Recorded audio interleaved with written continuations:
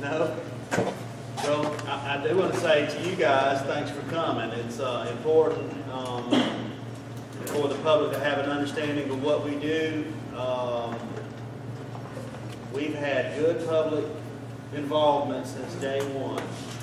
And I think some of the discussion that comes out of that has been invaluable to the decision making.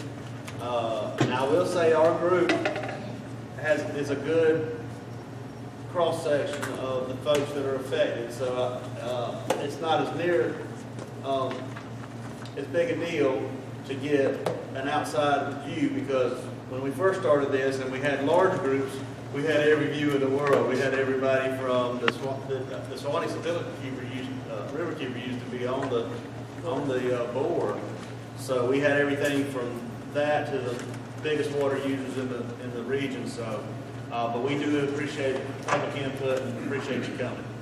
Yeah, go ahead. Right.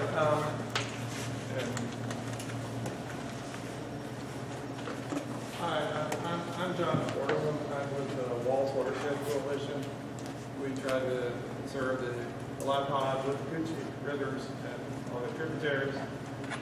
We actually represent about 2/3 of the Suwannee Basin that's in Georgia. The other third is represented by Save Our Suwannee. Merrily Egyptian is their president. She's here today. And of course, you know, Satilla Riverkeeper, which is so there's the three main watershed groups. I'm wondering if you might think of some more formal relationship with these three groups, because we have a number of concerns. Also, since you include St. Mary's, you might result to St. Mary's Riverkeeper. Among the concerns that I know that we've had to deal with recently, I'm a little surprised I haven't heard mentioned at all.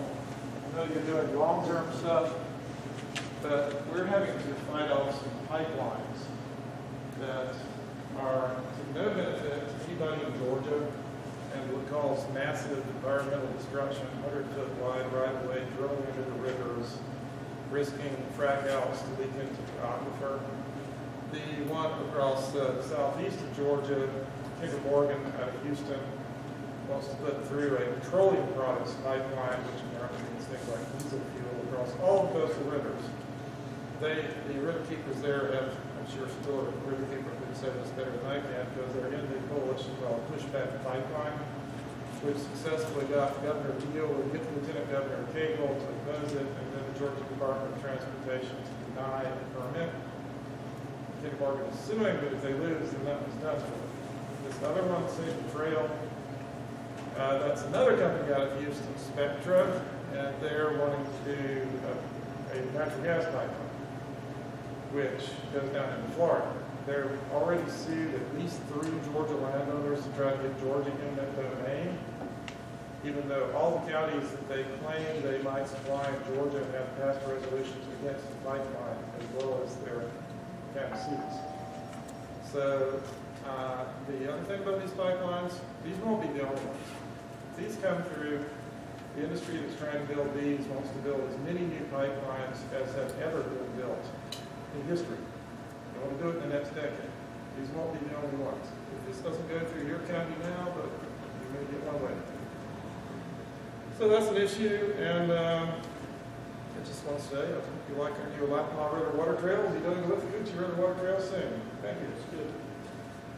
Thank you. Anybody else? Well, we're eating lunch. We are.